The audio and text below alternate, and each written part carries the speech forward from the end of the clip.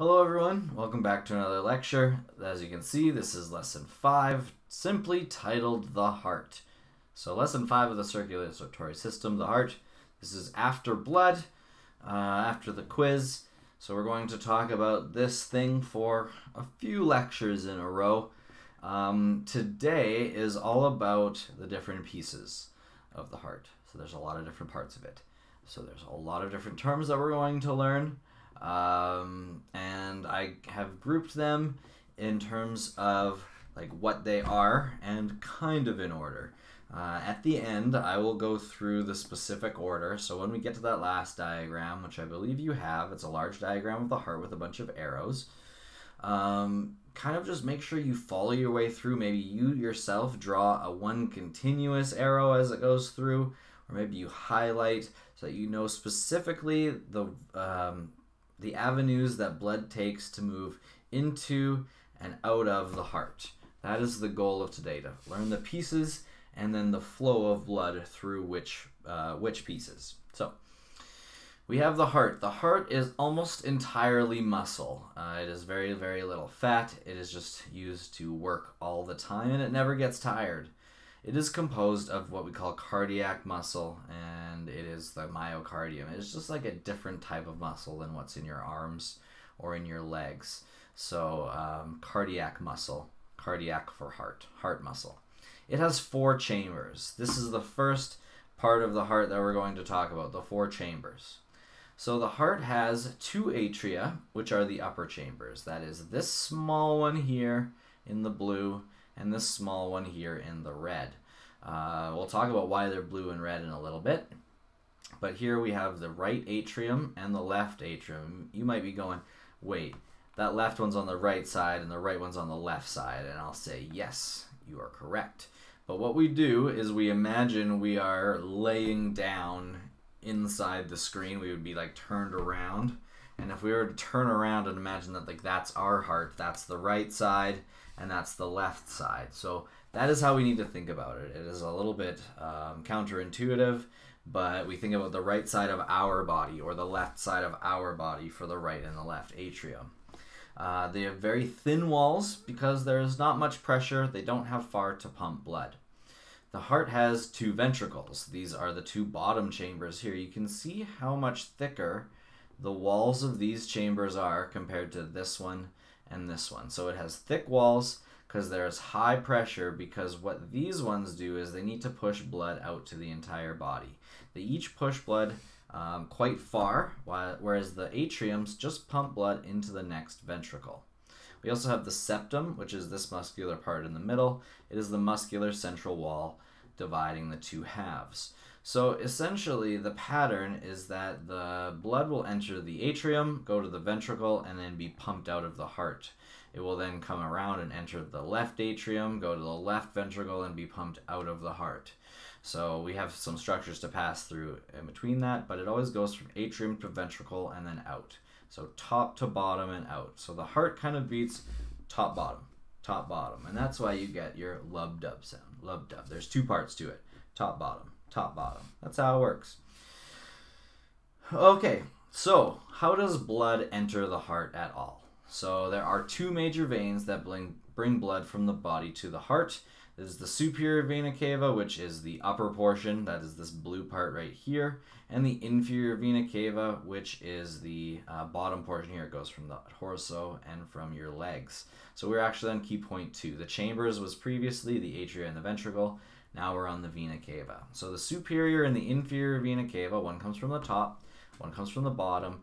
They bring all the blood into the right atrium. So that's right here. I know it's the left side of the picture, but again, it is the right atrium. So these vessels empty into the right atrium.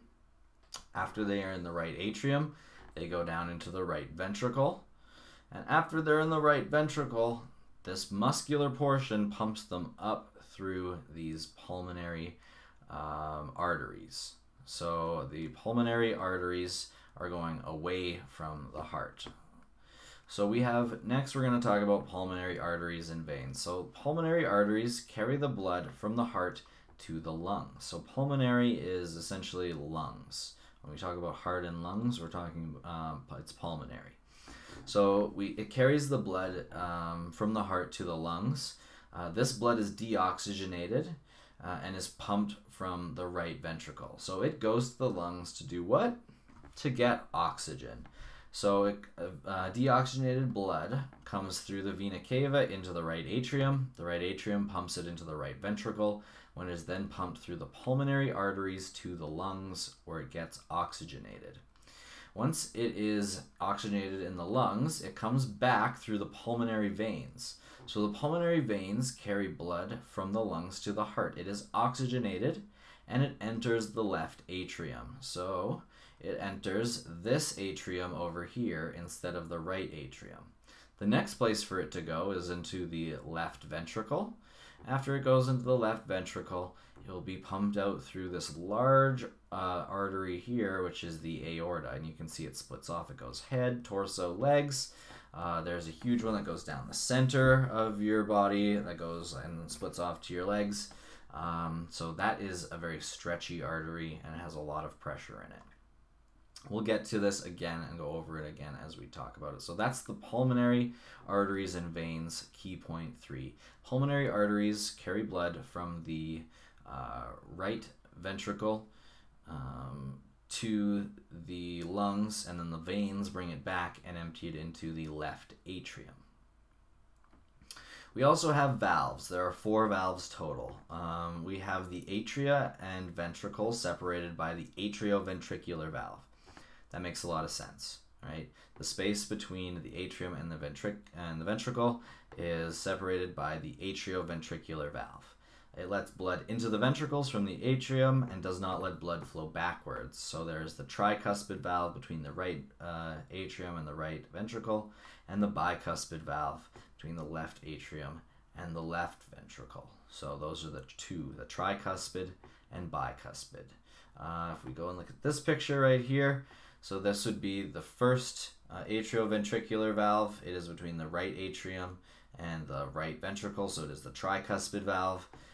We have this valve here, which is another atrioventricular valve between the atrium and the ventricle.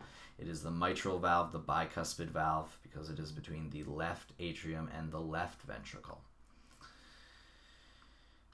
We also have semilunar valves. So these valves stop blood from flowing backwards into the ventricle from the pulmonary and aortic arteries. So the pulmonary artery is the one that takes it from the right ventricle to the lungs, and we don't want it going backwards into the ventricle.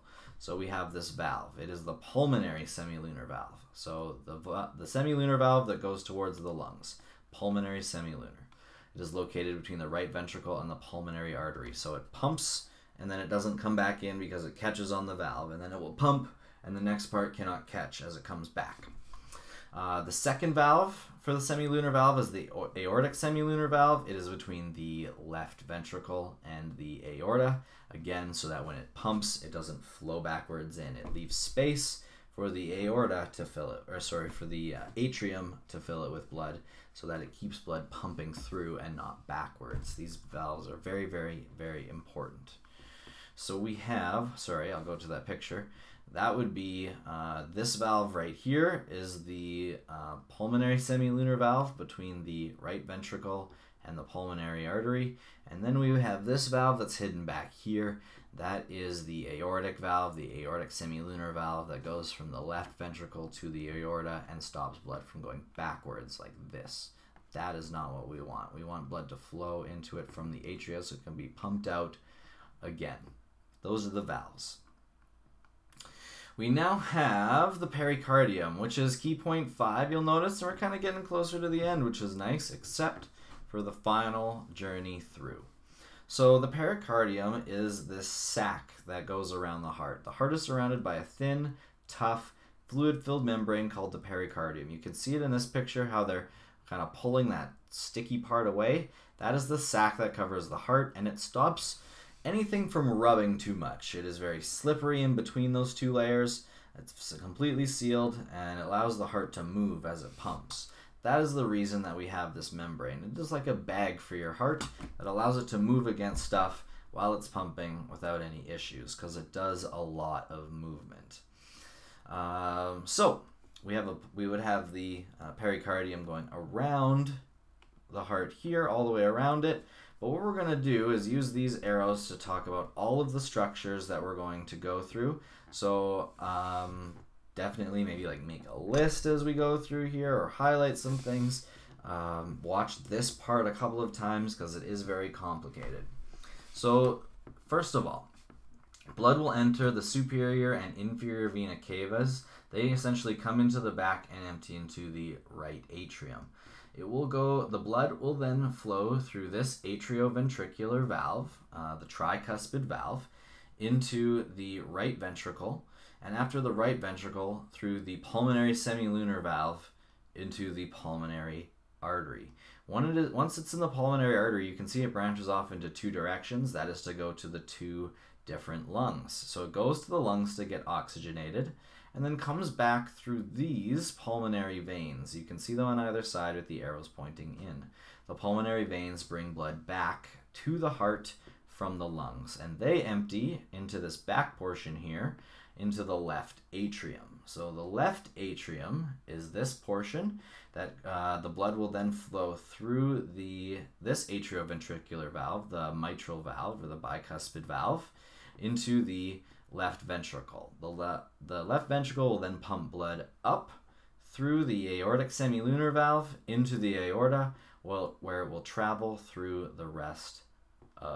to the rest of your body, eventually coming back in through the superior and inferior vena cava. So again, I would listen to that, and maybe I would write down all those structures that I went through, because you're going to need them. What you're going to do, and this is to hand in, there's a space in your booklet for a rough copy, is write a short story about the journey a blood cell would take to get from the inferior or superior vena cava all the way out to the aorta. You're going to make sure you use all the terms like the chambers, the arteries, the lungs, everything like that. And there's a little bonus if you use the valves as well. So maybe it's a race to go through, or maybe somebody's searching for something and they're the red blood cell trying to get it, or maybe they're being chased. Kind of use your imagination. And again, this one's to hand in. But if you guys have any specific questions about it, I'll be there to answer them. Thanks so much for watching this one, everyone, and I will see you in class.